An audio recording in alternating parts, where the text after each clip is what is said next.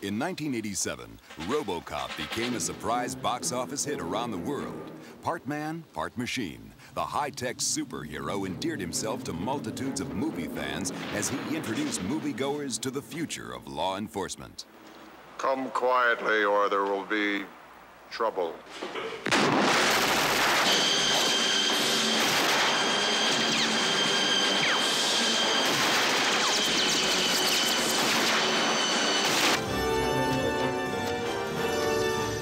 Serve the public trust, protect the innocent, uphold the law. He's out. Come on.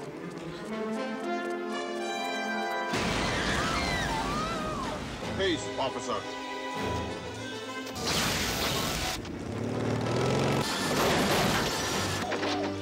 This is a bust.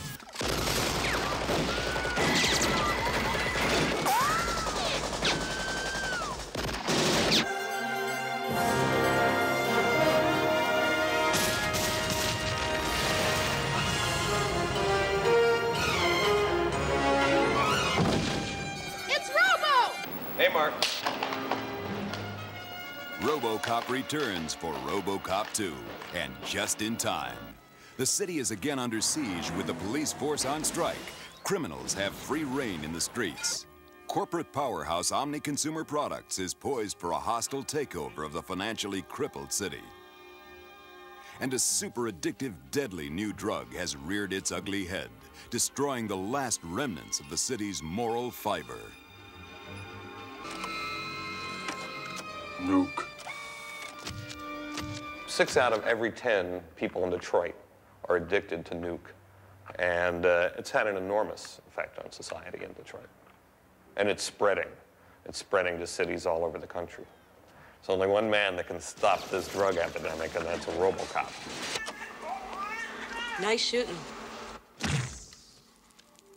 Producer John Davidson, who assembled the team which created Robocop, is again in charge of the crime fighter's machinations. Actor Peter Weller returns as Robocop and shares some insight as to why the first film, and this character in particular, has achieved such widespread audience appeal. He's vulnerable because he's not a superhero. Because he's really a human being, I think, is what makes him accessible. I thought it would be a great movie from the time that I read the script.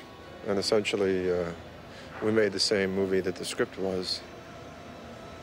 But whether or not a movie or gathers a major response is usually beyond one's control, except that I read the script and it was great. So, great script, you want to do it. And I am a little bit covetous of the part. Don't you remember me? Alex, it doesn't matter what they've done to you. Touch me. He's essentially a guy who's lost his life. Simply put, you know, you can pretend he's a guy with amnesia. Ready for duty, partner? You betcha. Let's go. Murphy becomes Robocop, and Lewis is the one who really still sees Murphy in him. Nancy Allen also returns in Robocop 2 as Officer Ann Lewis, Murphy's partner. I believe that Lewis became and still is, in this one, very much a mirror of that Murphy. I mean, that's really his identification with his human side. Also back from the original cast are Daniel O'Herlihy as the obsessive head of OCP, Felton Perry as his flunky Johnson, and Robert Doquy as Sergeant Reed. How you feeling, Murphy? A newcomer to the city's grim underworld is Tom Noonan as the twisted, malevolent drug lord, Kane. The nuke for every mood will offer our customers the opportunity to control every aspect of their emotional lives. Director Irvin Kershner was assigned the complex task of capturing the larger-than-life story of Robocop 2 on film. It's complex. It's not just physical. I think he's a classic hero in as much as he has a job to do. He has a sense of duty. And the only thing that keeps him going is the fact that he's a cop and he can do something while he's alive. And so instead of living a life of quiet desperation, or let's say loud desperation, he's doing something about it. Ladies, stay down. It has plenty of action. Things happen, the unexpected happens, and it's all done through characterization, which I think is the key to making a film like this work.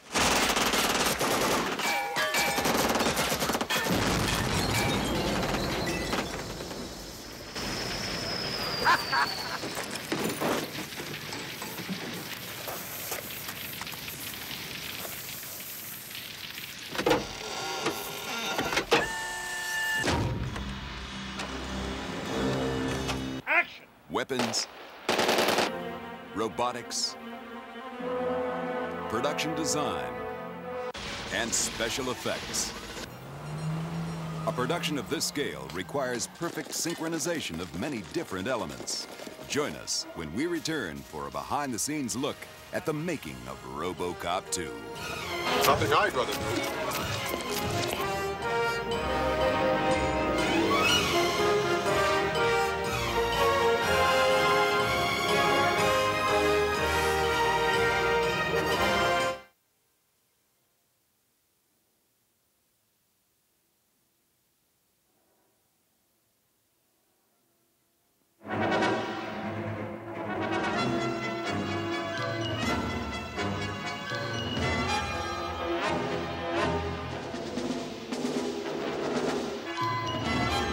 What is Robocop? Let's see. The hero cop, Alex Murphy, gunned down the line of duty and then reborn via OCP into a cyborg with extraordinary powers. Have a seat. The future of law enforcement. For Robocop 2, the future of law enforcement takes on a whole new look. The second picture has a new suit. It's been redesigned. It's more of a shiny new car than the first picture's suit. The colors are different. The surfaces are different. They're more reflective. They're harder. The foam rubber surfaces of the first picture have been eliminated, and it's all now fiberglass, like a brand new car. The Robo team are the mechanics and the doctors of the suit. The suit's always getting damaged. It's always getting beat up. It's always going through some kind of catharsis. Part of the Robo team is always at the shop. Part of the Robo team is the on-set mechanics, the people that dress me. It's not unlike a really high-performance race car team where there are a lot of people pitching in and contributing to making one person look good. Wow. Do you feel all right to do it? Yes! It's probably about 15 or 20 pieces in the Robocop costume. On the very first day of the first picture, it took 12 hours to get Peter Weller into the suit. We are now to the point at the end of the second picture where he can get in and out of that suit in less than 10 minutes. It's a lot more than putting on a suit. The movement all started with a man named Moni Yakin, who's a professor at Juilliard, and he orchestrated this movement, and more or less we came to what the movement of Robocop should be together with Paul Verhoeven, you know, and with the assistance of Rob Bottin, who designed the suit. So we all kind of worked on it as a unit. Once he puts that helmet on, once he becomes a Robo, you can't really see his eyes. I mean, sometimes I can see an eyelash flutter or something like that, and then that voice comes out. Think it over, creep. It's quite believable. I mean, I love Peter. We have a great working relationship, and he is fantastic at Robo, you know. I mean, I don't know that anyone could play that part better. I wanted to do it right, and I wanted to do it with the vision that I had foreseen. And so a typical Robo day is I get up around 4:30, 4:30. Then I run 6 miles on the odd days, 4 miles on the evens. Then I stretch, and then I get to the set. Then I warm up, stretching again. Then we put on the suit, test whatever didn't work that night before. Then we go to the set and work. Action! Then I get off, take the suit down. Then on the odd days I lift weights, and on the even days I swim. And then I go to bed, and I get about 5 hours sleep, so that's about that. Robocop's gleaming armor is in sharp contrast to the harsh, bleak cityscape portrayed in the film. This movie, we have sort of a gritty approach to the future. We don't, you know, it's not sort of devastation. It's what we like to think of more realistic. Peter has a lot of taste. He's an excellent production designer. And he brought sort of a fascist vision of OCP to it, with giant red and black flags and giant marble corridors and big doors leading into people's offices. He gave it a real proto-fascist look, which I think is quite appropriate. And it's all based upon what the economic reality of the future that we project is going to be. The futuristic firepower used in Robocop 2 was another challenge facing the film's technical team. Whenever they're principal weapons, we try to make them to something that they've never seen before, no matter what kind of gun it is. In some cases, streamline. We try to, you know, increase capacity, number of rounds it can carry, just make it look different. We compete on what we're able to produce, in most cases produce quickly. At this point, you know, we have a full machine shop on the truck and produce what we need right on the spot. We have a lot of building, you know, we had to build the taser gun on this show that fires a taser ball, a good-sized ball that hits Robo. This is Hobbs' folding machine gun. It's designed to be disguised as a radio, and essentially when he gets in a jam, he opens it up and it becomes a machine gun. It is an actual functioning gun. 9mm. We discussed possibly changing Robo's gun, and it was just amazing how everybody was, oh, no, you have to use the same 3-shot burst Robo pistol from the last show. And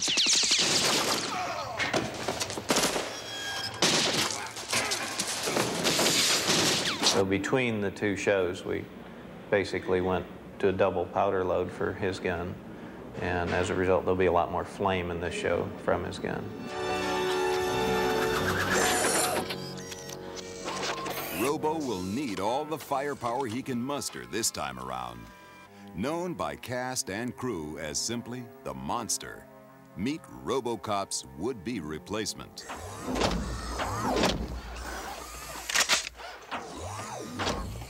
OCP has decided that Robocop is not what they want. He has too much free will. So they have created what they consider an improvement, which is a giant mechanical monster called Robocop 2. But things have become a little rougher out there. And now, ladies and gentlemen, with great pleasure, I give you Robocop 2. Things will be a lot quieter with this boy around. Let's step outside. He's a much more formidable opponent than Ed 209 and has a lot greater strength and size and mass than Robocop. Creating the 9-foot-tall, streamlined steel killer was no small task for the film's special effects wizards. Or was it? Unlike two-dimensional animation, where you have a series of cells, we're working with a three-dimensional model that is positioned and repositioned sequentially over numerous single frames of film. There are 9 shooting crews creating shots for the picture to create the illusion of this giant monster on the warpath. Stop motion is very time-consuming, and it's shot 1 frame at a time, and there are 24 frames in a second of film. So an average shooting crew might be able to do 1 to 1.5 shots a week, and those shots are 2 to 3 seconds in duration. One mistake, and you're back to square one. We have 8 stop-motion puppets. Each one must have 150 moving parts on it, and each of those are very finely machined by one of the animators, in addition to 1 full-size cane monster prop that was built from the waist up. That would allow us to get shots with Peter Weller in the Robocop outfit in contact with this robot. Cut! Boy, that was terrific. Thing of beauty. Great. We'll be back with more about the making of Robocop 2, the incredible merchandising, and a preview of a new hit music video. So don't go away. Freeze, nobody move.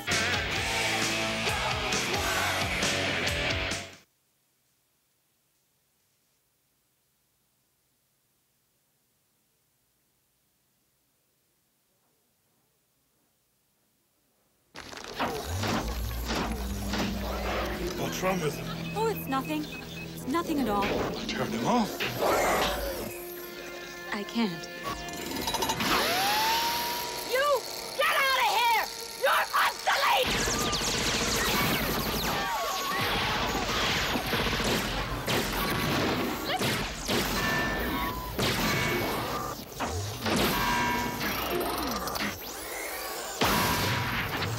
Behave yourselves! With the city on the verge of destruction and the police on strike, Robocop simply does what he does best. It's not a city operation any longer, it's a corporate one. But they're still not getting what they want, so Robo 2, they open on the dilemma of finding them also on strike. Robo never strikes. Are we cops? They have forgotten what their purpose is, which is to serve the people, to be of service.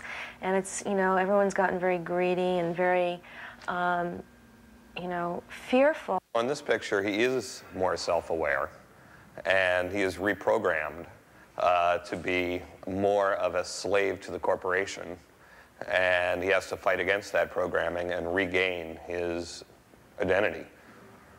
And I think he defines his identity not only in personal terms, less in personal terms and more in work terms. I mean, he defines himself as a cop.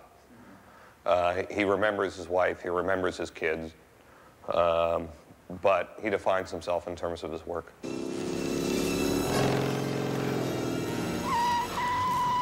Robo doesn't make these judgment calls about whether or not it's appropriate to work or not to work. Robo's been programmed to work. That's his job, that's what he does.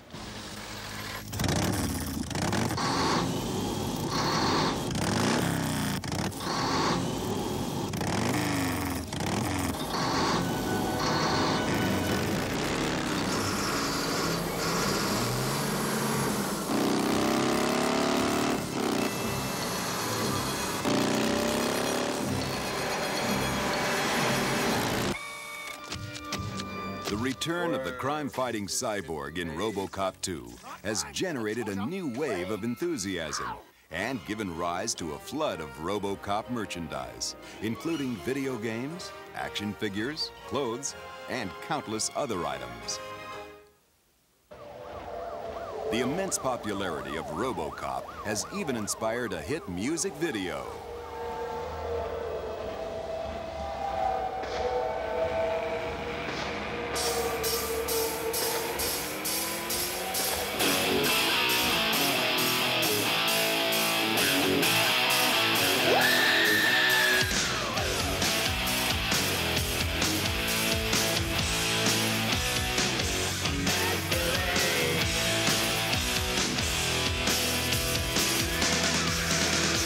Billy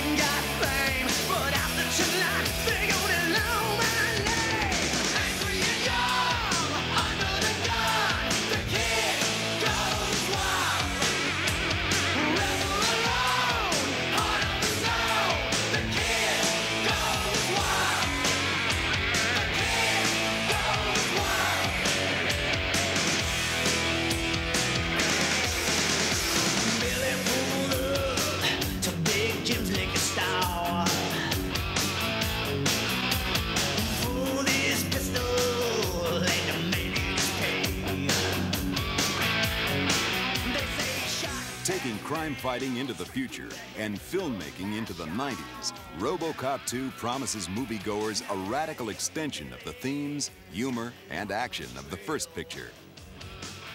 There's a lot more special effects, action-oriented sequences. Sequences with Robocop 2, the new monster, fighting Robocop, and a lot more stop-motion animation action sequences in the first film.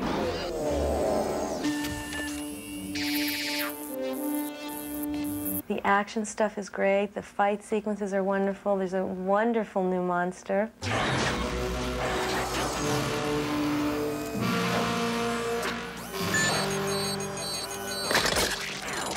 It's a comedy. Come on, we all know it.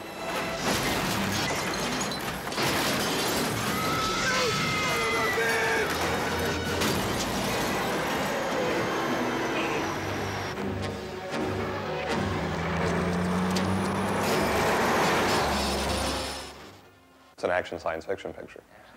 But it does have social and political satire in it, which is what appeals to me about it. And it has fun along the way. The second picture has more comedy than the first. Come on. Back!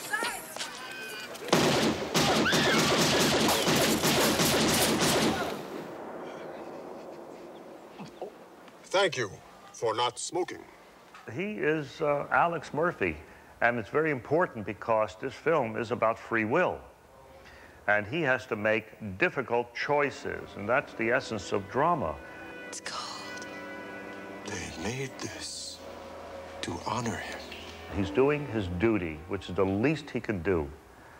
And that, I think, makes him a heroic figure.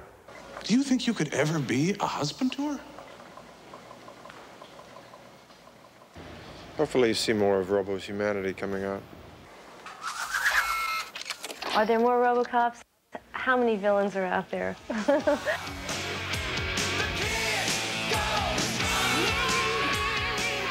Blasting into a new age of law enforcement, the stage is set for an all-out mega war. Robocop 2.